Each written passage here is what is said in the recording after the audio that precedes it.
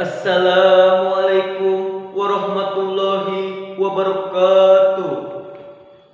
Alhamdulillahirabbil alamin. Wassalatu wassalamu ala asyrofil anbiya'i wal mursalin sayyidina Muhammadin wa ala alihi washabihi ajmain. Amma ba'd.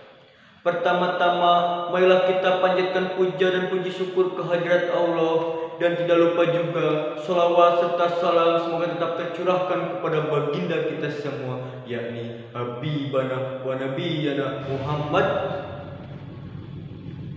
Saudara-saudara sebangsa setanah air yang saya banggakan, tiada sesuatu yang layak untuk kita ucapkan di hari yang bersejarah ini, melainkan hanya ucapan rasa syukur kehadirat Allah Subhanahu wa Ta'ala, karena atas rahmat dan nikmat yang telah Allah berikan semua kepada kita, hingga kita dapat berkumpul di sini dalam rangka mengingat kembali semangat patriotik arek-arek Surabaya untuk melawan kaum penjajah, di mana pada waktu itu membonceng di belakang sekutu, yang hingga kini peristiwa bersejarah tersebut dikenal dengan Hari Pahlawan. Hari Pahlawan oleh bangsa Indonesia diperingati setiap tanggal 10 November tahun 1945. Saudara-saudara sebangsa setanah air, kita semua telah mengetahui bahwasanya tidak sedikit pahlawan yang gugur untuk mempertahankan bangsa Indonesia ini.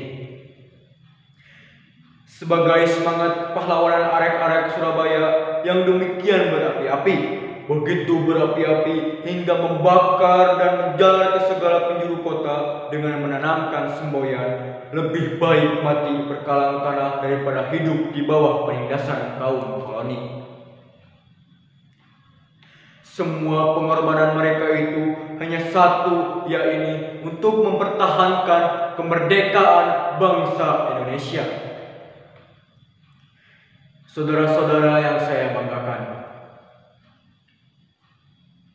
dari peristiwa 10 November tersebut, kita dapat menarik kesimpulan bahwasanya nikmat kemerdekaan adalah merupakan nikmat yang tiada ternilai harganya.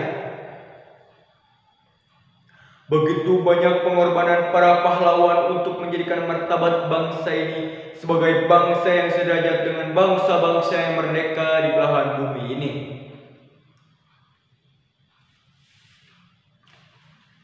Allah sendiri telah berfirman dalam Al-Quran yang artinya, sesungguhnya Allah tidak akan mengubah keadaan suatu kaum sebelum mereka mengubah keadaan diri mereka sendiri.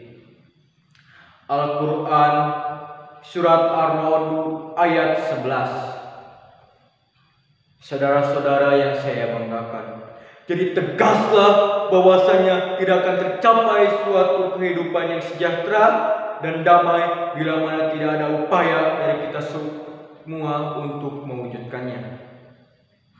Sedangkan mensejahterakan dan memakmurkan bangsa bukanlah hanya tanggung jawab dari para pemimpin atau penguasa, tetapi hal itu merupakan tanggung jawab dari kita semua, yakni rakyat dan pemerintah.